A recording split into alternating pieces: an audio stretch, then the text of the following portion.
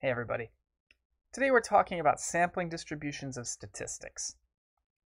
The whole point of statistical inference is to use sample statistics to estimate population parameters. The trouble is that sample statistics are almost always variable. In other words, if you do the same sort of sample repeatedly, you're probably going to get different values for the same statistic.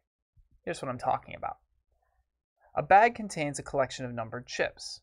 A bored statistician draws 5 at random, getting 24, 11, 10, 14, and 16, for a sample mean of x bar equals 15.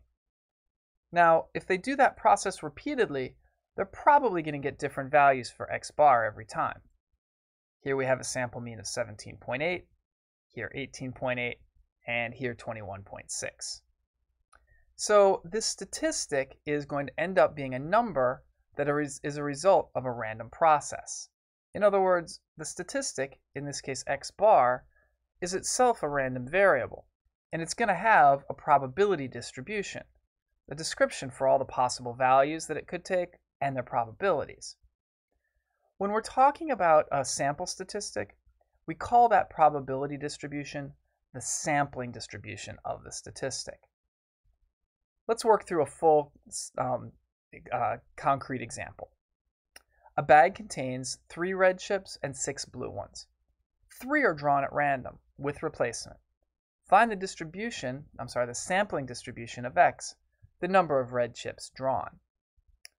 So here there are 4 possibilities for x, 0, 1, 2, or 3, the number of red chips we draw in 3 tries.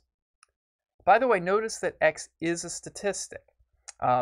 We are doing a sample, and then x is going to be a number describing that sample, the number of red chips we draw.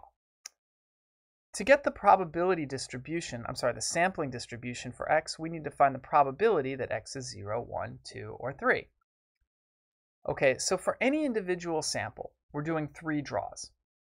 Each of the 3 draws is going to be identical and have only 2 possible outcomes, red or blue. We're going to view red as success and blue as failure. We're talking about Bernoulli trials here.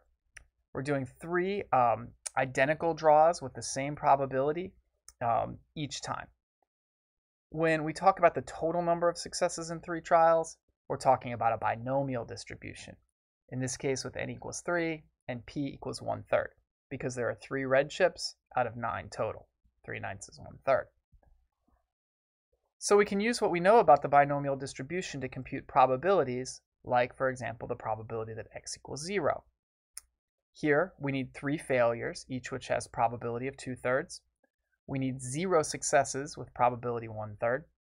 And we have 3 choose 0 ways of arranging those successes and failures. Overall, the probability that x is 0 is 0.296. We compute the probabilities that x is 1, 2, and 3 exactly the same way.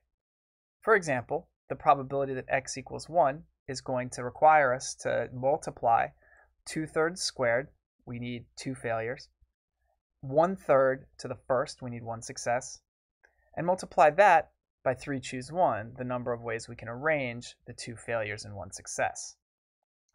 So here we have the 4 possible values for x along with their probabilities, the probability distribution of that random variable.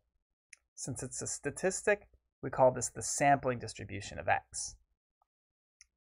By far the most commonly used statistic for statistical inference is the mean. And so you'll see the phrase, the sampling distribution of the sample mean, quite frequently.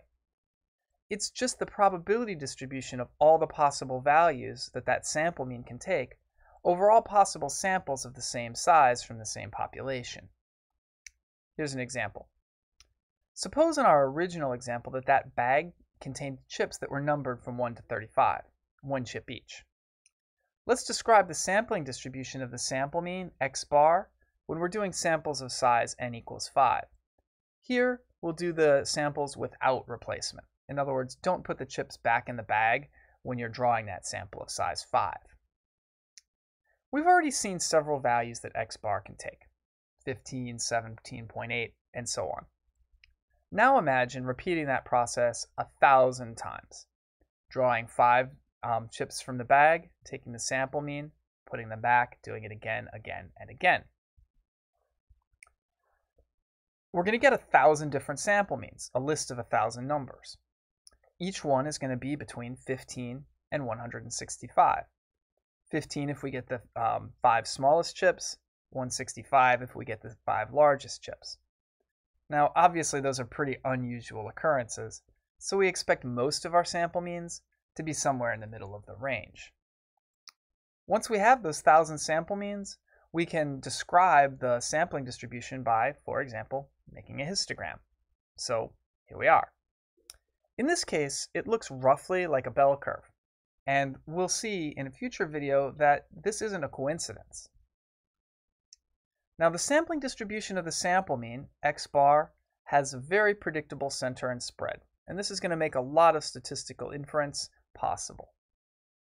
Suppose we're drawing samples of size n from a large population with mean mu and standard deviation sigma. Then the mean of the sample mean is going to be mu. In other words, the sample mean on average is going to be the same as the population mean. The standard deviation of the sample mean is going to be the population mean divided by the square root of n.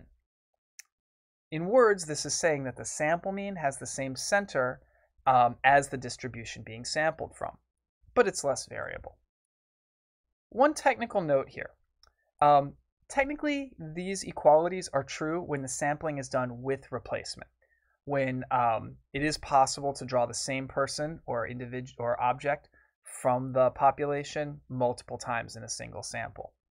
If the population is large, however, it doesn't particularly make a difference to the probabilities whether you do it with replacement or without replacement. Here's a full example. The mean score in a standardized test is 1060, and the standard deviation is 195. Suppose 100 students are chosen at random.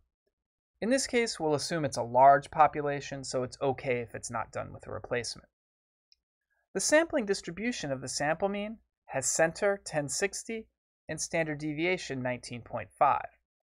The way that we're understanding this is, go out and collect a sample of 100 students and take their average test score. Do it again, again, again, and again, and again, and again. On average, that sample mean is going to be 1060. The spread of that sample mean, the standard deviation, is going to be 19.5. It's going to be substantially less than the standard deviation of individuals from within that population.